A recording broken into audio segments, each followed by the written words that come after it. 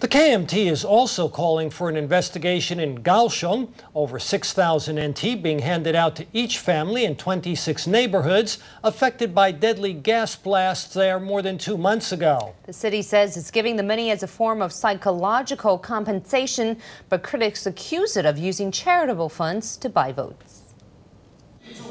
The request that donations made to Kaohsiung gas explosion victims be investigated came from KMT lawmakers. 6,000 NT dollars is being allocated to each household. Is this a covert way of buying votes ahead of the approaching election? We will also submit documents to the Ministry of Justice, asking it to investigate in accordance with the Civil Servants Election and Recall Act. Before this money is used, we want to send a clear message to the Kaohsiung city government that the National Audit Office is watching you. Kaohsiung Mayor Chen Ju denied improper use of the funds.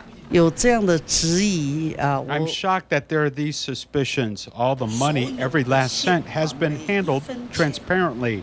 There's no way use of these donations is related to the election.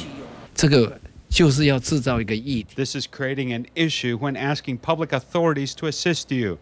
Use of the judiciary for electoral advantage is damaging to public power. Former Premier Frank Hsieh believes the KMT has turned its attentions to Chen Ju after repeated attacks on candidate Ko Wen-je in Taipei failed to yield strong results. Hsieh urged administrative agencies to exercise neutrality.